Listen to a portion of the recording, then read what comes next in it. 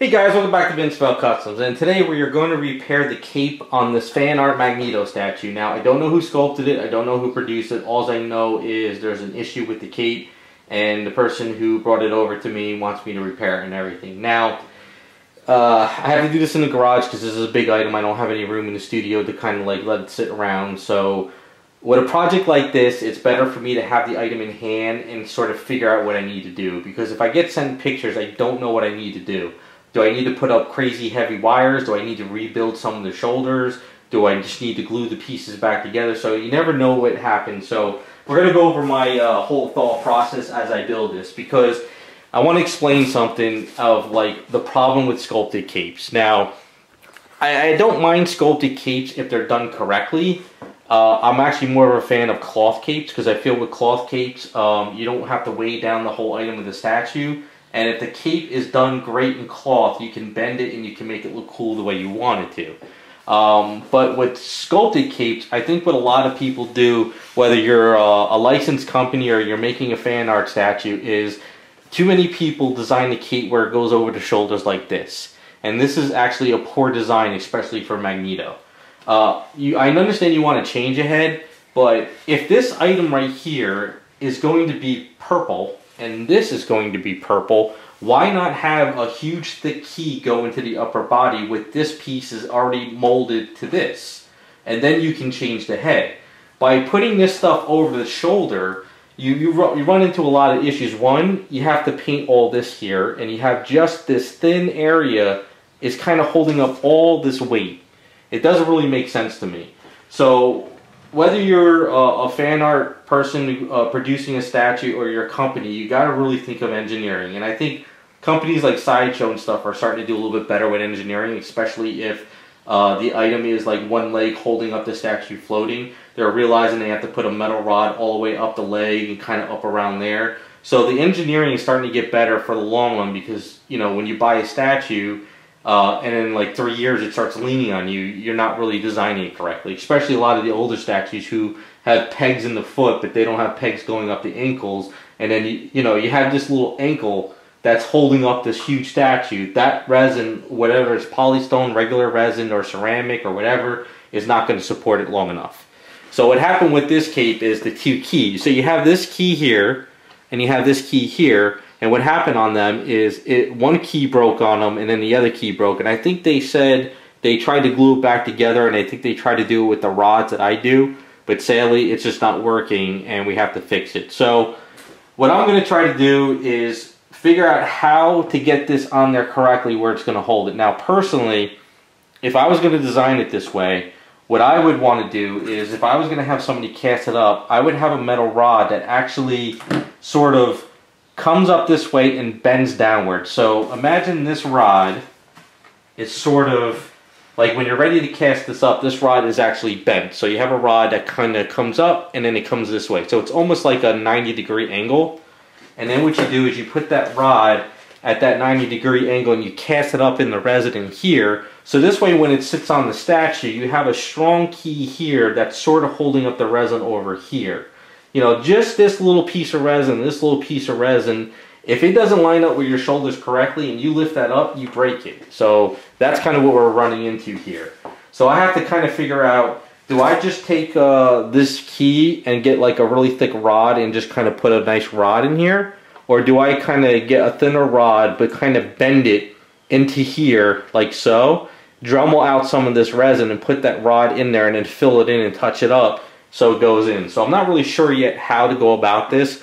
This rod is a little too thick for what I want to try to do. So I have to go over to the hobby store and get some thinner pieces of, you know, this brass rod. Because this rod is strong enough, but it also bends easier than steel or the zinc where it'll work. So that's kind of where we're at right now. So I'm kind of just like plotting out what I need to do. So the idea is, maybe I'm going to put a rod that's bent in this key coming up around here, Dremel out some of this, put a rod in there, get that secured. And I think for this one over here, I'm not really sure because we have a little gap over here. And I don't know if that little gap hits this key over here. I'm not really sure yet. So until I get those rods in hand, I'm not going to put this on the statue and kind of play with it, because I'll probably break these keys off and I don't want to do that yet.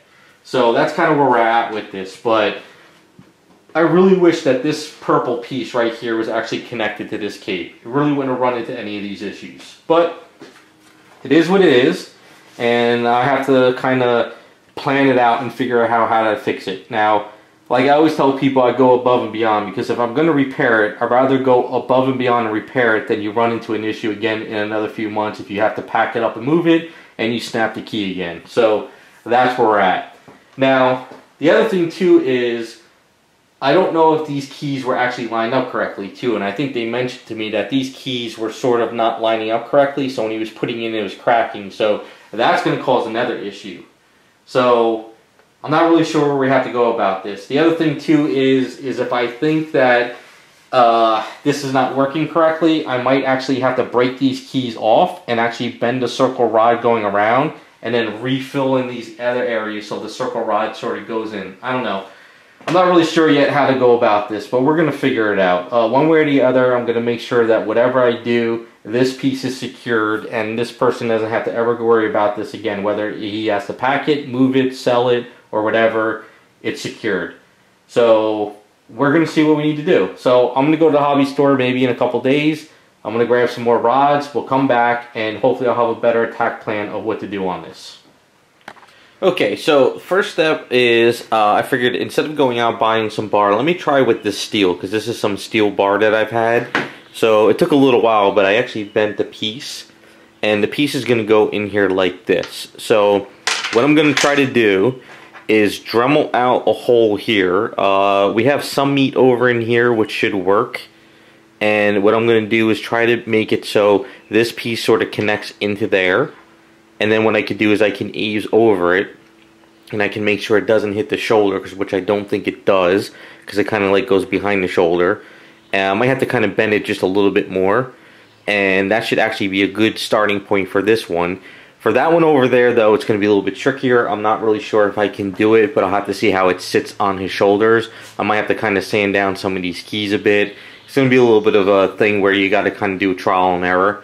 I mean, I would love to be able just to put a square rod in there and a square rod in there, and then the hollow rods in the shoulders and make it perfectly good, but since there's no meat up here, I can't do that. I mean, I could do it where I could bend the rod, but there's still not enough meat within the cape to do it, so that's the problem. So we're going to just try to do little clamps like this for now.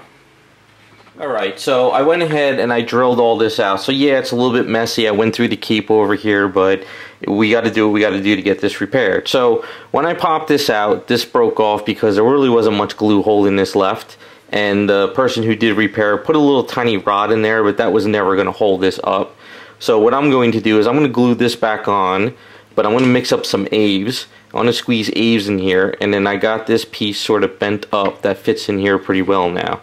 And I did do a little bit test on him to make sure that this goes back up, and it's fine. What I will do is once I get this avesed up and it's patched up, this is going to be like sort of like an extra wrinkle here I'm going to sculpt over, because there's no choice in the matter, I have to do it.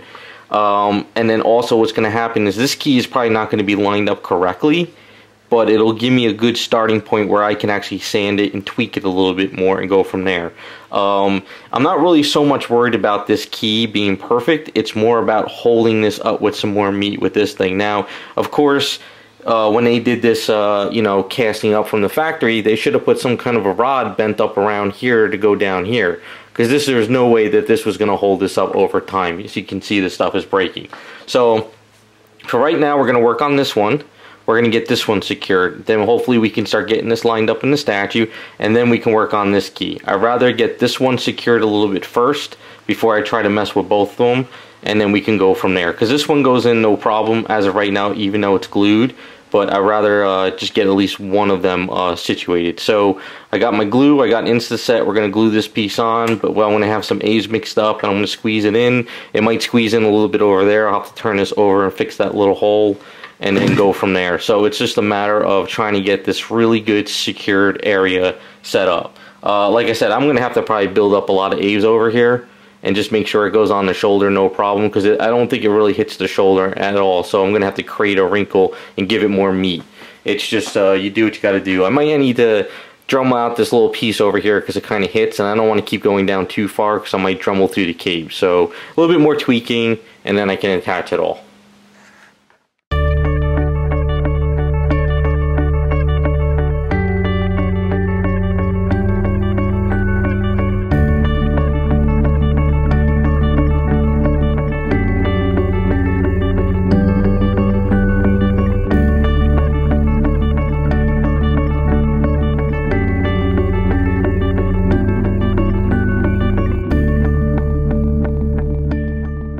Okay, so at this point I said screw it, we're customizing the piece. I have no choice but to do it. It's going to be a little bit of tiny custom work, nothing you would really even notice, but I figured out what the problem was. So anyway, the key that was in there, what happened was the person, what they did is they put a metal rod in there and they glued it, and sadly that wasn't correctly done, and so I just broke it off and I dremeled it down.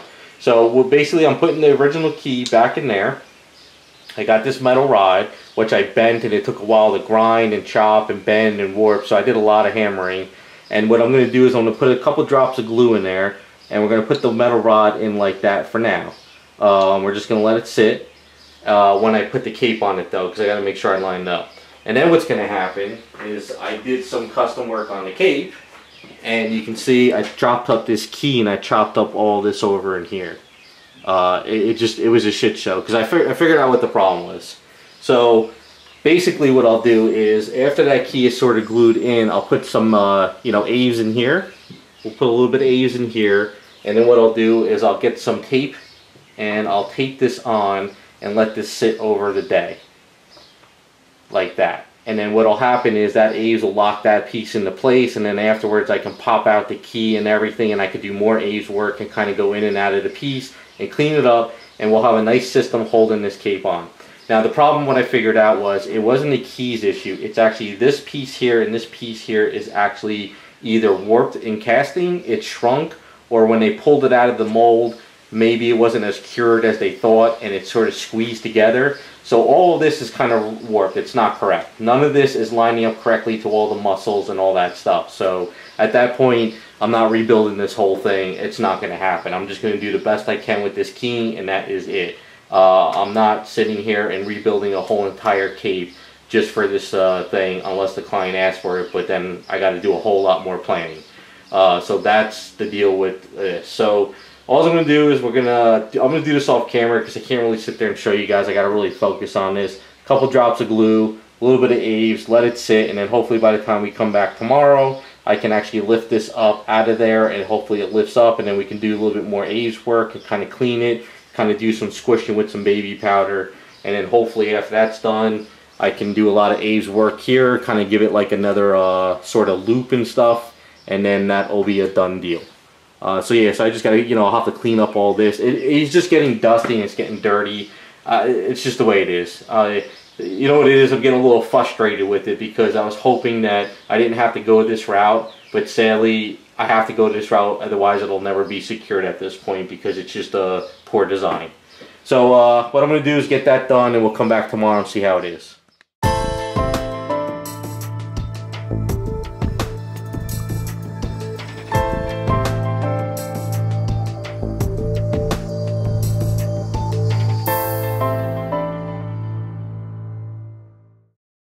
Alright, so it's been a few days, and I had a chance now to get back onto this and work on it. So what I did is, it's messy at the moment, but at this point it doesn't really matter. It's just some baby powder. I filled up this area with Aves. I kind of like did a little bit extra of a loop. I put some Aves in there so it kind of grabs in there and fills in that area. So basically after I did that, it's kind of hard to do it at this angle, but if we get this in here like so, and we put this down, it's kind of flush now. So what I'm going to have to do is let this cure up for the day, come back tomorrow, sort of sand all this down, and then once this is all sanded down, we're pretty much at the point where this is just needs to be cleaned up and then painted. But I still got to figure out the part back here, this piece back here. So what I'm thinking is, I think it is this one. Yeah, so this one over here has this little rod that was supposed to connect to this. So what I talked to the client was, I'm thinking instead of having this little rod here, maybe I could get some kind of a metal rod that looks like it's supposed to be in here and sort of Dremel it in here and like bend this over, so when the cape lays down, it lays down on that rod to give it a little bit of support, but it doesn't go into the rod. Just think of like one of these little like metal rods kind of like bending out here, like bending over, so the cape kind of lays on it just to hold it for some support. I'd rather have the cape go downwards onto the rod than to try to click this into the cape. It doesn't make sense to kind of click it into it. I'd rather have something supported. So that'll be the next step once this is done. But I gotta, you know, We're gonna actually, I talked to the client, we're gonna spruce up the cape a little bit. So I think once I touch up the paint, what I'll do is I'll mask off some of this stuff, and maybe we'll add a little interference or something to it. Maybe a little extra pearlized purple. Give it a little bit of a silky look, just to kind of make it pop a little bit more. And then over in this, with this stuff here, we got to kind of repaint this a little bit because he drilled through this by accident. I have a little A's over here. So we're going to have to kind of clean it up, but I think we're pretty much there. I think we're pretty much at the point where this is going to be secured. It's not going to go anywhere. And then we have a nice, decent, solid repair on this cape. So we'll come back after I kind of clean this up. I'll kind of wash all this down and everything. We'll touch up some of these areas. And then we're going to start working on this piece to hold up the cape. And then we can just do the paint work and it'll be done.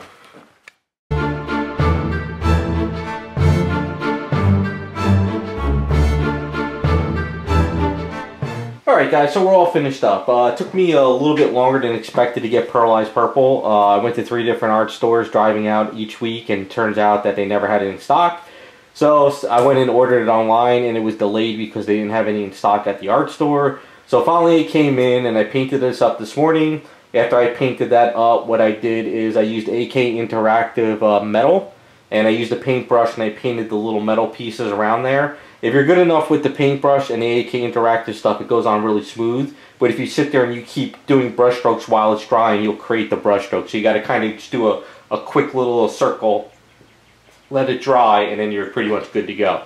Then after lunch, once that was all set up, what I did is I hit it with AK Interactive clear coat to give it a nice protecting and give it a little bit of a gloss, and we're pretty much ready to go. So now that we have 2 huge metal rods in here, one there, and then we have this metal rod over here holding the cape so it doesn't go in this direction. Basically, it's a little bit more durable in the long run. But like I said, if you are producing a statue, you're becoming the art director / like engineer as well, because you can't really leave it up to the sculptor unless the sculptor is willing to work with you. Something like this, what I would have done is I would have had this piece connected to this piece, and this would have connected into the body. It would have been a lot more durable to hold this cape up, and then you could swap the heads in and out over here. Instead of having this little bar thing going around there, it's like you only have this little much of resin holding up all this weight. It doesn't make any sense to me. So you need to think about stuff like that if you're going to make a statue, whether it's just making one for yourself or if you're planning on like selling like 50 copies or so to people. You really want to make it durable. Like I would have made sure that these hands are removable with magnets, because it would have just been better, because trying to handle this body with these fingers like that, you're just asking for trouble. The other thing too is hopefully down the line this doesn't warp on people, because if they didn't put a rod going all the way up this leg up to here, this could actually start warping over time. So, you know, I don't know if it is or not, but this is stuff you need to think about. And, you know, a lot of the main factories like Sideshow, Tweeterhead, Bowen and all that stuff, they learned over time where they kind of know that they got to start, you know, engineering their items if they want to have it floating and stuff like this so they don't warp.